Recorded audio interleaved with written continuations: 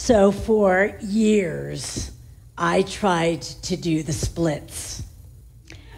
Now, I may be many things, but flexible is not one of them. But I stretched, I practiced, I coaxed, but on my day of personal rejoicing, the day that I got farthest down, I'm not going there, that I ever did, I was still a good 1.5 to 2 inches off the ground. Shoulders, back, I just wish I was as flexible as Gumby. The iconic animated character for this first week in our series in Reshaped is Gumby, and that was a grand feat in the world of stop-motion animation for its time. So creating stories and film by moving little clay pieces one little tiny step at a time really is a wonderful way of describing the movement of change. It cannot happen all at once. There is a process, and sometimes that process can seem painstakingly slow. Gumby's creator, Art Clokey, was a very spiritually minded, if not Christian person who really cared that his characters bring light and love to his viewers. So that Gumby figurine brought joy to many children with its flexibility and was pretty much a phenomenon of its time as well. So then phrases like "Be Gumby" or "Semper Gumby" became mantras for staying flexible in the face of difficulty. I want us to sit with that phrase for just a second. Flexibility in the face of difficulty. How many times over the last several years have we had to be flexible in the midst of changing times? I'm just thinking of moving from all in-person church to instantaneous online church when the pandemic hit. Or opening up of conversations around all those controversial issues from gun control to sexuality to general conference, allowing ourselves to be flexible, to learn and to grow from each other and our differing points of view. Flexibility in what we provide for ministry because of leadership change due to moves or deaths or just disagreements in the direction that we have chosen to take as a church. So I'm hereby saying that Desert Skies has learned successfully to channel its inner Gumby. Do I get an amen? Now, the first week of a new series is always partly about introducing the focus or the lens through which we're going to look at our spiritual journey through the month of June. The lens of flexibility and change, friends, that is something that we all have in common. I mean, when someone says the word change, don't we immediately have some sort of gut reaction? Now, Brian McLaren, in his book, Do I Stay Christian, wrote, "I used to think that things were real and change was something that happened to them over time. Now I think that change is real and things are events that happen over time. Change is the constant, and things come and go, appear and disappear." So the first week's main message is this: not only can we survive change, we were made for change. And this biblical metaphor that's used by the prophet Jeremiah to plead for a change in the hearts and minds and behaviors of the people of his time was clay. God is like this potter at the wheel, shaping us. Now we can resist, or we can go with it, discovering more about God's possibilities for us. And even when we have mishaps in the midst of change, anyone ever made an unfortunate choice? Any of us messed up big in some way? God continually reshapes us again and again and again. And as long as we stay malleable in the hands of the Creator, change will not break us. And isn't that just one of the best things that you've ever heard? We will not break. And in our text today, we discover that Jeremiah is asked by God to leave all of his familiar spaces, step away from the scriptures and the sanctuaries, bypass all the committee meetings and professional development seminars, and instead learn about God and God's people by watching an artist at work. And most of us, at one time or another, have watched an artist at work. Maybe we visited a potter's shed and we've watched someone throw a pot, or watched a painter mix her paints and fill her canvas in the open air. I love watching the chalk artists at Disneyland, when they create the pictures of the family with the really big heads and the really itty-bitty bodies, but they still get the essence of the family.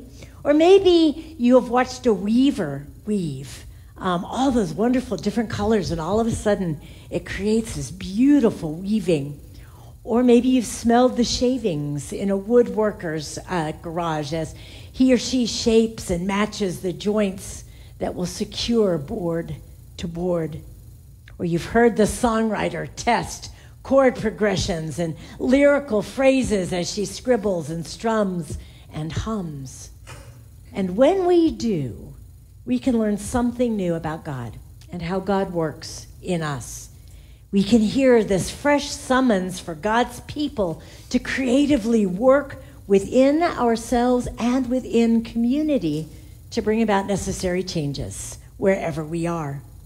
Now, there are a whole lot of other scriptures that invite us to imagine God as ruler and judge, writer, teacher, farmer, builder, father, mother, lover. But Jeremiah 18 invites us to see God as artisan, as an artist. Now, that image is not new in scriptures. At the very beginning, Genesis chapter 1 portrays God as the first poet, designer, metalworker, landscaper, as God speaks and divides and fashions and populates the cosmos. And then in chapter 2, verse 7, God first shapes clay, sculpting and forming humankind from the sediment of the earth. And as God's hands knead and smooth the moist dirt, we read that God breathes life into God's new creation, so that the human being is simultaneously grounded in this connection to earth and then animated by the very breath of God. And now in Jeremiah 18, we hear that God did not simply shape us once and for all. To this day, God tells Jeremiah, God's people are like clay that has not been fired. Now, what's the difference between clay that has been fired and clay that has not been fired? Well, clay that has been fired in a kiln dries and shrinks and hardens into a permanent structure and shape.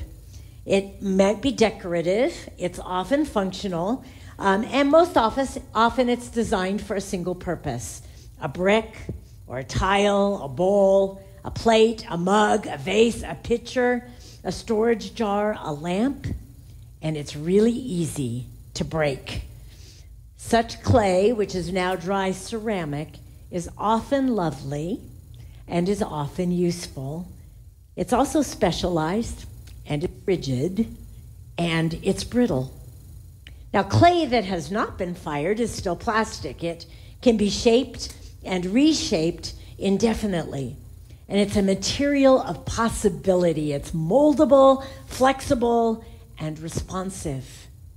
So though God shaped humankind and breathed life into its nostrils, God did not fire the clay from which God made us. So not any one of you is only a tile, a pitcher, or a lamp.